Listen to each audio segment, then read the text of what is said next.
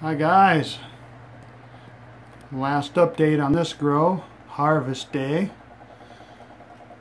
and you can see just got done cutting everything down, hung it up, now we wait. All in all, pretty good grow, 2 plants, that's what you see here, all pretty decent looking stuff.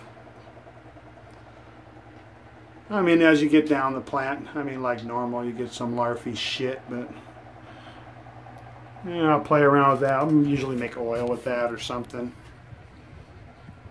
Save all these good tops for smoking. So right now here in Washington State, we're headed to typically our hottest days of summer, so I think I'm going to take about 3 weeks off before I start another grow. I'm going to start a couple plants from seed and get those going. Haven't decided what I'm going to run yet, but keep you guys in the loop. Hopefully you'll do the same. And happy growing, guys. Later.